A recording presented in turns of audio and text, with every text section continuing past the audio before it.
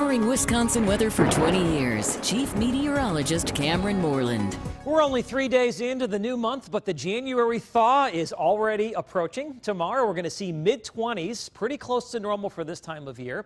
Upper 20s on Tuesday, and then 30s return. In fact, mid to upper 30s by the time we get to Thursday, Friday, and Saturday. And once again, that is way above normal for this time of year. Right now, we are looking at mid to upper 20s across northeast Wisconsin. It is currently 28 in Sturgeon Bay. We've got 27 in Oshkosh, 29 degrees in Wapaka. Most of us had a high right around 30 earlier this afternoon. It is 27 degrees in Appleton. In Green Bay, it is 25, but we've got a westerly wind at around 5 to 10 miles per hour, so that's making it feel colder out there. Wind chills right now range from the lower teens to the lower 20s. In Berlin, it feels like 10.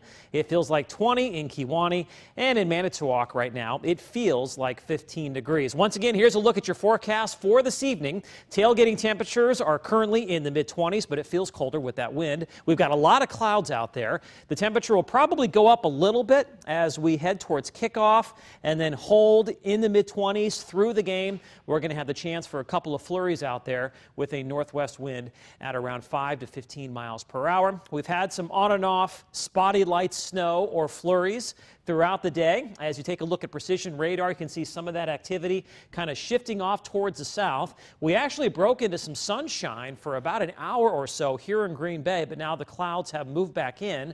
Up to the north, we have an area of lake effect snow showers and flurries across the UP and far northwestern Wisconsin. This activity you see right here is all developing along a cold front, and that cold front is actually coming in from the north and east. It's a backdoor cold front, and that cold front will slide across the area later on tonight into tomorrow morning. Behind the cold front, it is colder, 28 degrees in Green Bay this afternoon, 23 in Marquette. So we're going to see some of that colder weather kind of shift to the south and west, and then it'll come back, the warmer weather that we've been experiencing as we head deeper into the week. Speaking of warmer weather, today was another relatively mild one. We were 5 degrees above normal. We've now had 36 straight days with at or above normal high temperatures. Tomorrow is going to be a close call.